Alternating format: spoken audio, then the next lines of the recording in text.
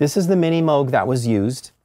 And when I break a sound down, I usually start with pitch, timbre, duration, and amplitude. Pitch has to do with oscillators, timbre has to do with filters, duration has to do with envelope generators, and amplitude has to do with VCAs and how loud is the sound. So when I go to pitch, I realize it's a high pitch